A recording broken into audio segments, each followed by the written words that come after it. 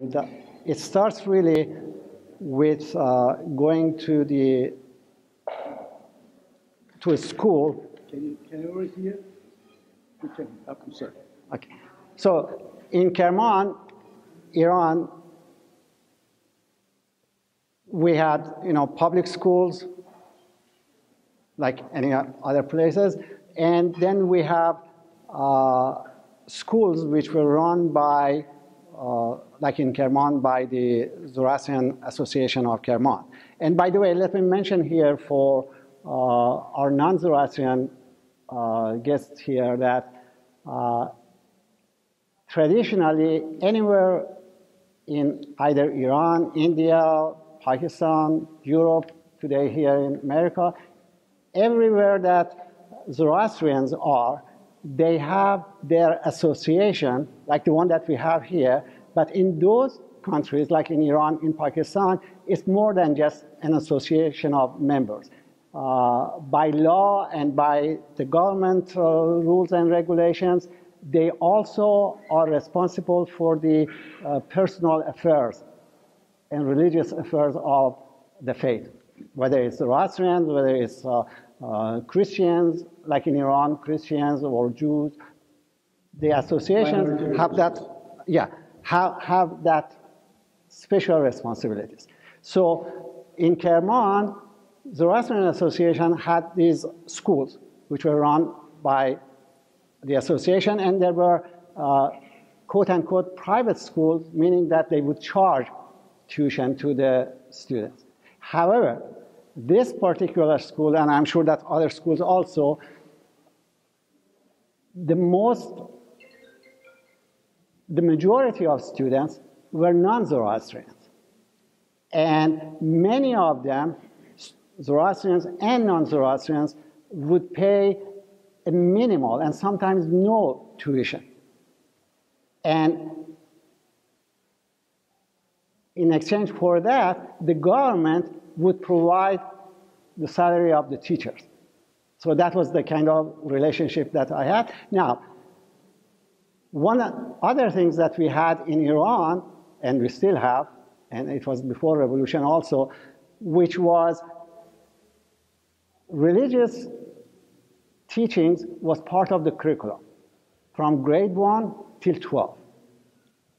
So it happened, it was like this, that in the government schools, non-religious schools, or schools run by the associations, Zoroastrians or other minority religions, the only thing that we would teach would be Islamic teaching, right? Non-Muslim students who would go to those schools would either do not go to those classes or whatever, if they do or whatever, but they had to bring some certificate of doing some sort of religious study in their own religion in order to get quote-unquote grade for that course. Now, in the Zoroastrian schools run by the Zoroastrians, so the religious class was obviously Zoroastrians, right? So I started my education in Zoroastrianism by going to that school from grade 1. And throughout my education, we had the fortune of having this Mubed, which was also the teacher for the classes, for religious classes. And not only we learned about the daily prayers and so forth, but he would talk about the culture, the ceremonies, the rituals, and also some verses from Gatha, some teachings from Gatha. Now, sorry, in these classes, were Muslim and non-Zoroastrian students exempt? Yes, they were exempt. By the way, we did have the Islamic classes, Islamic religion classes, or that was it, not Christians and others. So we had, in our school, we had the Zoroastrian classes and we had the Muslim, Islamic classes. So from that early, I heard these things from Gotha, which we're talking about freedom of choice, the good and bad, have to make the decisions based on what is good, what is bad, and so on. Okay, it was very, very preliminary, but it started to introduce me to these concepts. I was hearing that, how good Zoroastrianism is, and how Zarathustra has said something new 3,000 years ago, but that's the only thing that I heard from them. So I had my Sedra Pushi. Instead of having a separate ceremony in a family or any big celebration, I had my Sedra Pushi in my class with a couple of other fellow students, So it was that kind of introduction to Zoroastrianism that I got there. And through the years, as I was getting more education and going through the university, colleges, coming here, little by little, I developed this sort of understanding that teachings of Zarathustra is more than what we typically know. And I have been trying to find what is that it has attracted me, and how can I reconcile that with my background as a scientist, basically, right? So that's why that my reading of the Gatha is more secular reading of the teachings of Zarathustra. And in that regard, I would say the reason that I think the Gatha studies here is a little bit different is because of that we think the group that we have started this, we think that, like you mentioned earlier, it's not just one book that you read, the translation of the Gatha, and that's it. Okay?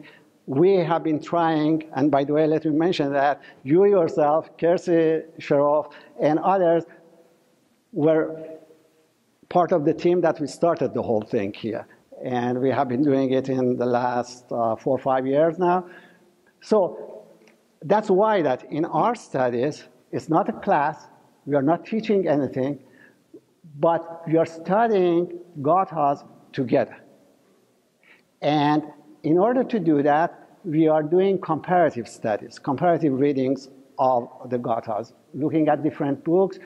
We look at exactly what are the terms which are used in Gatha, and how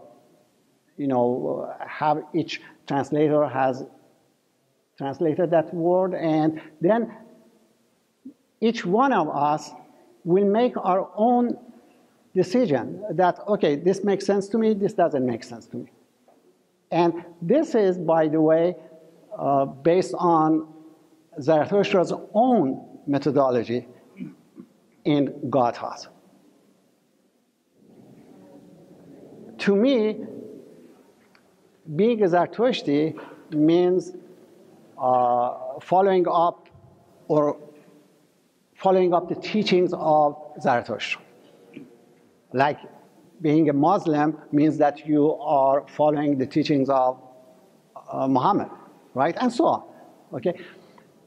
So that's the very first thing that I define myself as being Zarathustri. I try to follow the teachings of Zarathustra. So in order to do that, the next question logically is that, what are the teachings of Zarathustra? Where are they?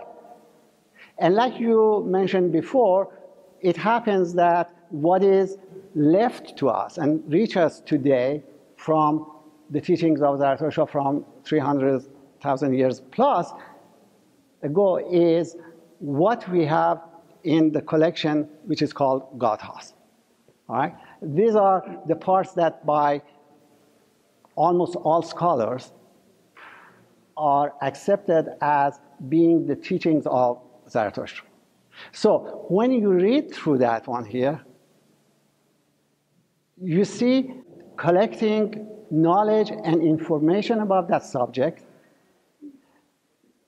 pondering upon what you have collected regarding the questions that you had or the issue that you have observed, and thinking with your good mind, and then making a decision which is based on something that Zarathustra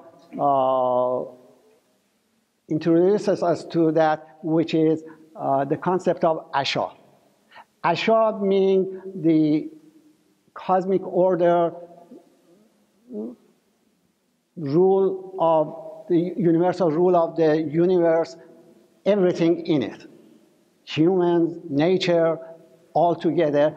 And that's the concept that governs the progress of the universe to the perfection. Okay? And the decision that you make, based on my understanding of the teaching of Zarathustra, if helps that progress of the universe towards perfection, that's something which is called good. And if you make a decision that hinders that progress, that's not good. So in other words, also in the teachings of Zarathustra, he talks about these two concepts of good and bad in everything. Actually, there is a part in Gatha, in one verse, which is considered the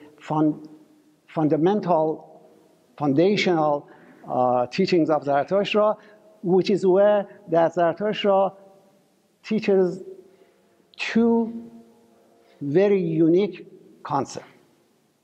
A, this concept of these two phenomena, good and bad, in everything. Is it good and bad, or is it good and lack thereof? There we go.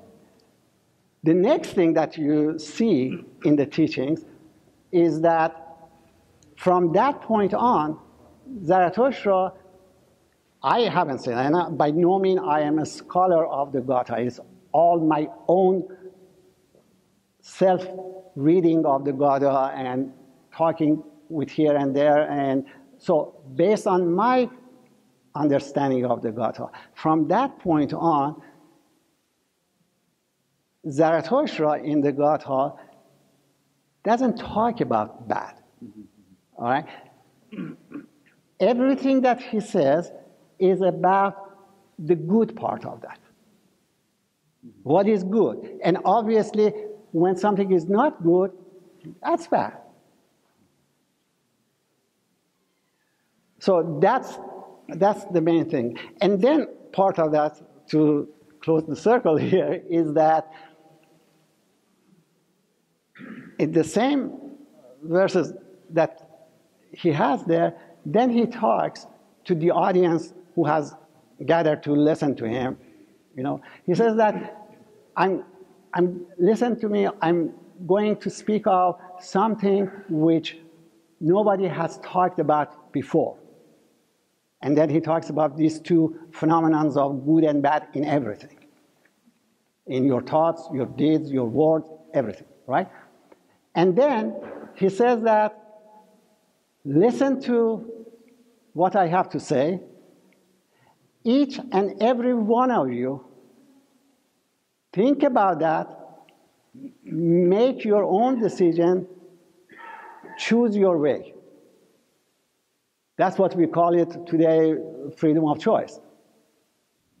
Even on this very basic, and this is something that, in my opinion, is unique.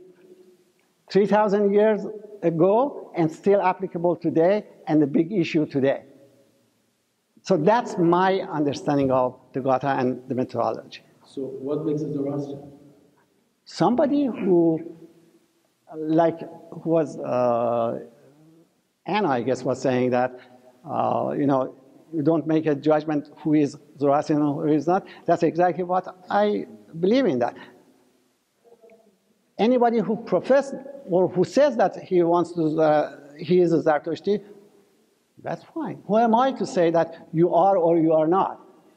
That's a personal decision that that person makes and says that, okay, I'm following the teachings of Zarathustra, whatever way that he has understood that.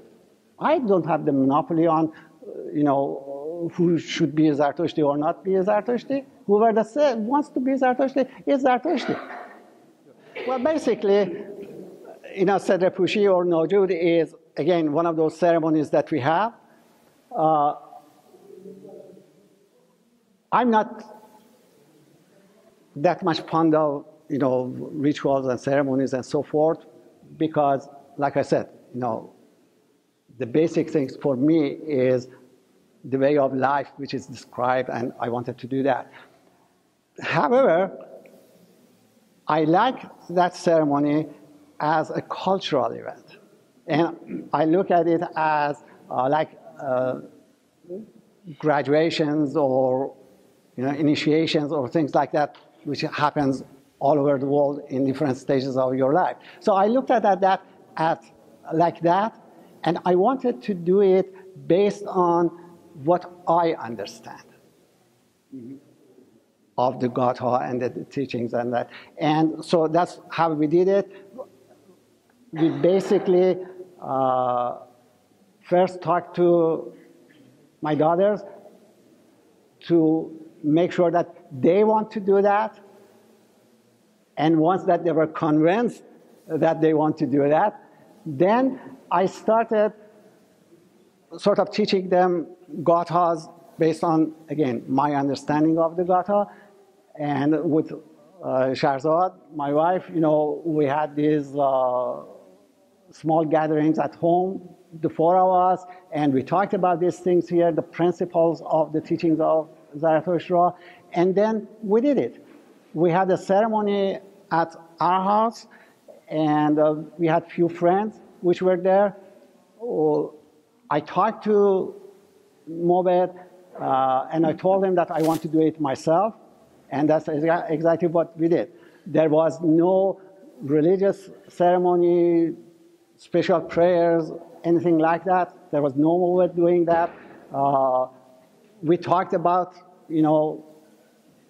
the importance of this and the teachings of Zarathustra and so forth. And then the kids themselves did their own Sedra Pushi. They had practiced before, and they did that, and we talked that, and that was it. And I told them something specifically to them from whatever that you're learning here today at this stage of your mind, of your life, is what we as a parent are telling you, and you are thinking about that, and you have decided, okay, this is what my parents tell me, I'm going to accept it. But remember, by no means what you learn here is what is going to be the only thing. So 10 years from now, I hope that you follow up on these teachings, and at that time, if you realize that what I said today doesn't make any sense to you with new things that you have learned, come and tell me and correct it. That's what I want you to see on that. So. Okay, thank you very much. Thank you for being here.